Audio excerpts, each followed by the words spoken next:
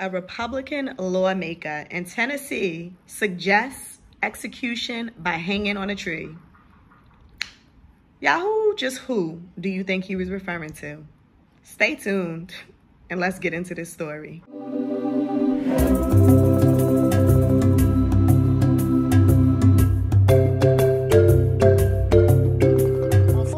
Ron DeSantis works to legally censor teachings about historic and systemic racism in his state. An incident in Tennessee this week is showing us what can happen when people disregard that history.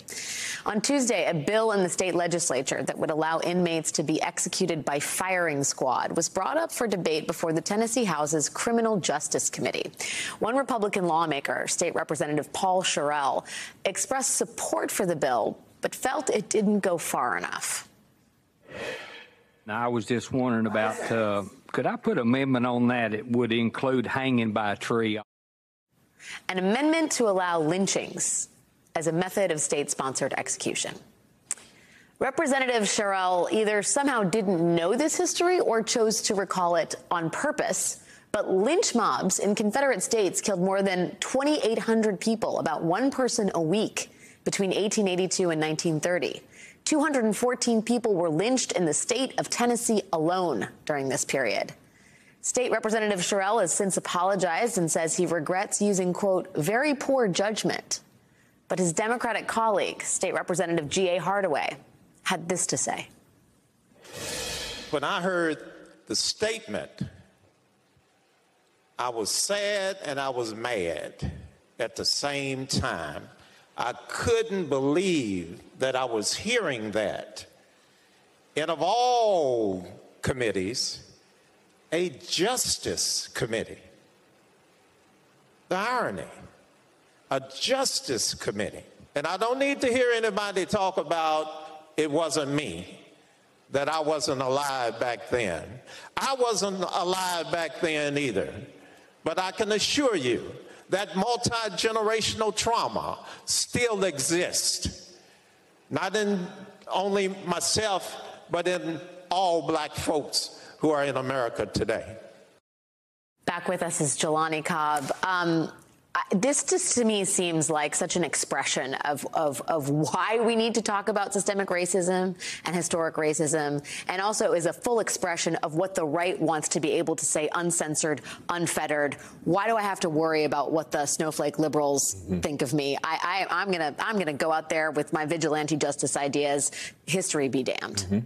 I mean, it's the worst enactment of the idea that those who fail to learn from history are doomed to repeat it. You know, as I point out, if you want a really kind of depressing interpretation of that, is that sometimes we repeat history precisely because people have learned from it. Yes. Meaning that there are people who observe the worst of the past and want to actually drag that into the present.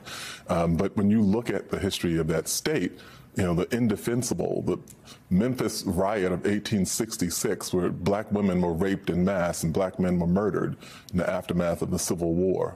The anti-lynching crusade that Ida B. Wells, the early journalist who fought against lynching, began when 3 of her friends were lynched in the state of Tennessee. We could walk through the whole history, the whole blood-soaked history of what happened in that state and other Confederate states and other states that were outside of the Confederacy for that matter. And so, yeah, it is a derogatory insult to the people who actually know what happened in that history and who are the ancestors, rather the descendants of the people who suffered in that way. Yeah, and I think the Representative Hardaway brings up this really important point. It's not just that no one should be ignorant, but saying things like that, it continues a cycle of multi-generational trauma. Like, just the utterance of that alone is wrong. And I think people there's no conception of the human cost of even proposing an idea like that on the Justice Committee. And that's where the impunity has to, and that's precisely why that's why you have diversity and inclusion training, right? That's why you teach people history. That's why we talk about racism, is so that people understand how totally unacceptable it is to even, to think, just the idea of suggesting lynching as a method of execution seems unfathomable in the year 2023, but here's where we are. That's where we are. Just to think that this is 2023 and the others feel that they can still stand up and be very vocal about how they feel about brown and black skinned people everywhere, and we just continue to think that this means absolutely nothing and that we can continue to stay in these lands of oppression when we know that clearly we don't belong there. And any chance and opportunity that the others get to stand up and be very vocal about how they feel about us, they do it openly. And they don't care.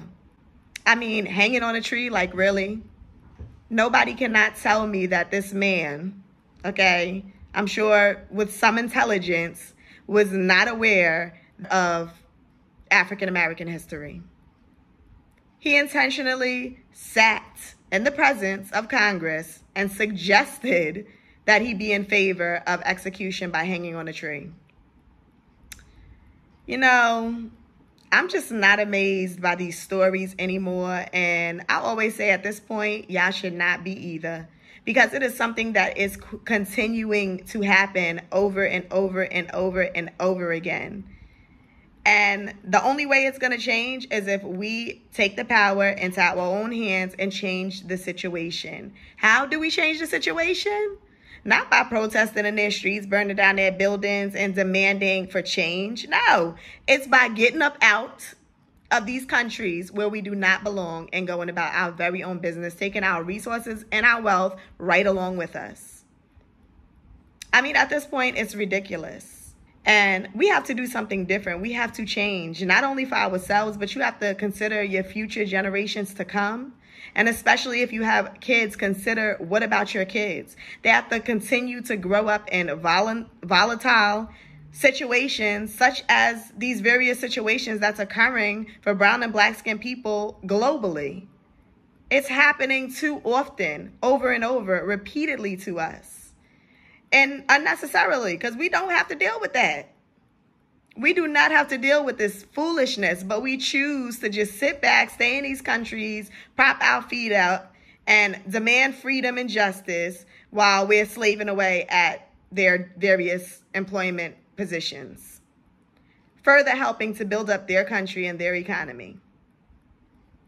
I'm telling you, if brown and black skinned people globally decide to pull out of these countries and bring their resources back to the continent, you are going to see just how quick these European countries are going to fall. They heavily depend on us for a source of labor, support economically, because, you know, we spend the coins. We always in the stores buying Jordans and Louis V and all of these things that we cannot afford, all at our expense while they benefit. So it has to be a change in our frequency, our way of thinking, our perception of reality, because we have got it misconstrued. And blatant disrespect is going to only persist until we have that desire to change and come together and merge as one and really work to build up our own. Why be in somebody else's house building it up when you can be in your very own? It just don't make no sense to me. I can never understand the logic and the reasoning of that. So get your resources, get your wealth, get up out of them countries and return back to where you belong. In the end, drop a comment and let me know what you think about this story. Until next video, I'm Melody, and I will see you soon.